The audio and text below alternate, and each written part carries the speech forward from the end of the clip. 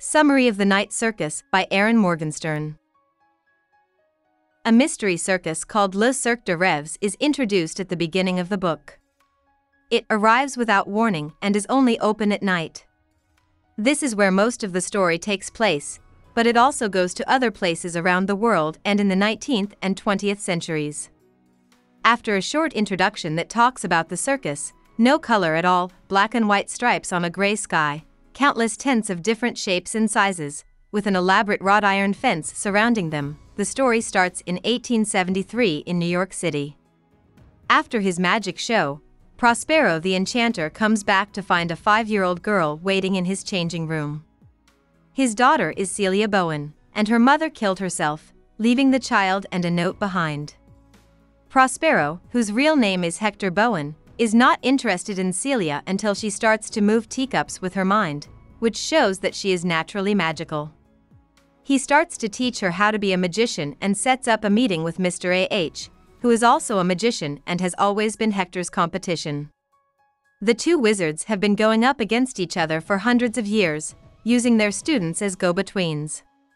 Hector wants Mr. A.H. to choose who Celia will compete against as his new opponent. They agree, so Mr. A.H. burns a ring into Celia's finger to make her take part in the race. Hector is teaching Celia magic, and Mr. A.H. gets a new apprentice in a shelter and starts teaching him magic at the same time. As part of the boy's schooling, he keeps him alone and takes him to see magic shows.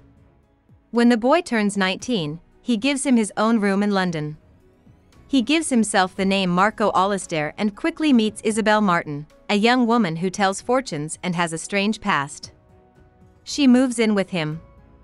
In the meantime, Chundresh Christophe Lefebvre, a theater director, has called a group of co-workers to his house for a midnight dinner. There, he will tell them about his new circus idea, which he says is like no circus anyone has ever seen. The group starts right away and soon finds a contortionist named Tsukiko. They then start to test illusionists. Marco, who has now become Chundresh's assistant, sees Celia Bowen's tryout and knows that she is his competition rival.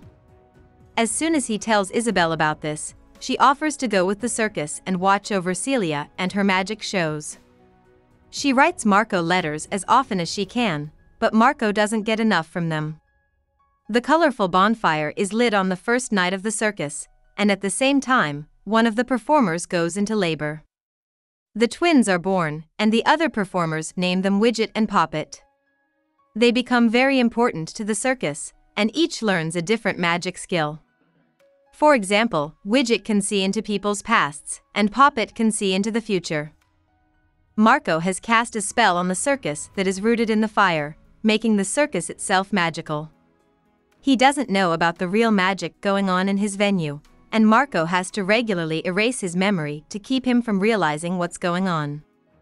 The circus organizers, such as engineer Ethan Barris, Tara and Lainey Burgess, and others, start to feel like they are not aging properly. When Tara goes to talk to Ethan about her worries, he sends her to talk to the man in the gray suit, Mr. A.H., who knows a lot more than he lets on. But right after Tara talks to the wizard, she feels a strange urge to jump in front of a moving train and kill herself. Lainey, her sister, comes to talk to Ethan about the tragedy. He tells her that he knows what's going on in Le Cirque de Rêves, but can't say anything because he agreed to keep it a secret.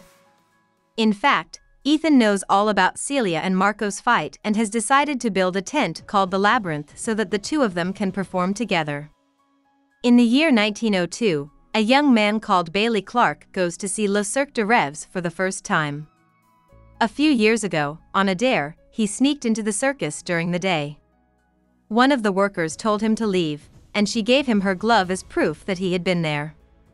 He goes to see Isabel during this trip and she tells him that he is part of a chain of events, but she doesn't say what those events are. She also tells him that he is looking for Poppet. When he meets Poppet, it turns out that she is the artist who gave him her glove years ago. They end up becoming friends, and Bailey gets free circus tickets for life. Poppet is friends with Bailey for her own reason. She has a vague picture of something bad happening, and Bailey saves the circus and all of its acts. She doesn't know when it will happen, but she is sure Bailey is a part of the answer. A lot of people are becoming interested in Le Cirque de Rêves because of her Friedrich Thiesen's work on the clock that sits in the middle of the circus. They meet with Ethan Barris, and her Thiessen makes him a clock. He then doesn't hear from him again. A friend talks about the clock while they are on vacation in France and asks him to see it at the circus. Thiessen feels so strongly about Le Cirque de Rêves that he writes a newspaper piece about it that is shared all over Europe. A group of circus fans called Rêveurs get together for this. Many of them follow the circus all over the world. They are known to wear mostly black and white with a single red accessory like a scarf or hat.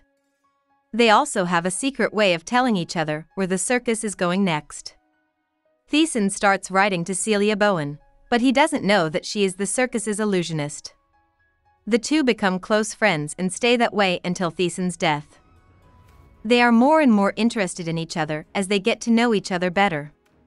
Marco knew that Celia was his opponent as soon as he saw her act, but Celia didn't find out who her opponent was until years after she joined Le Cirque de Rêves. Even though Celia didn't know who he was, she felt a strong link to him, especially when she entered Marco's ice garden. Marco felt the same way when he entered Celia's wishing tree.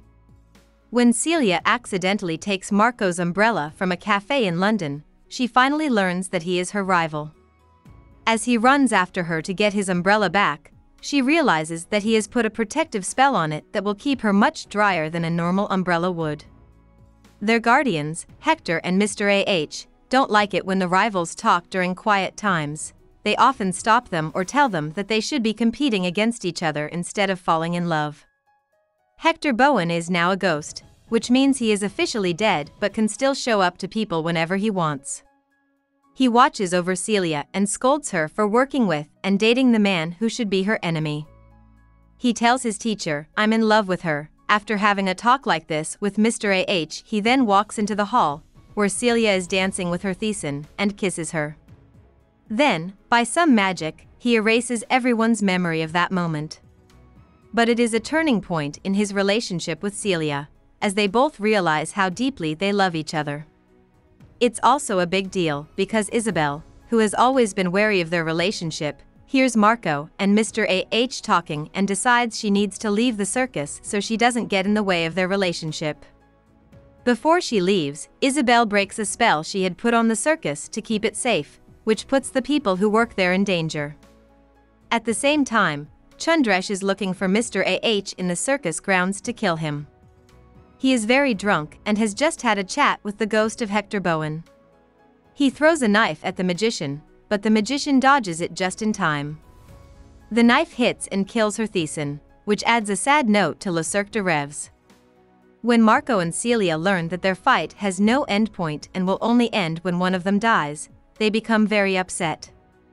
They try to think of ways to end it but fail, and they both offer to kill themselves to save the other.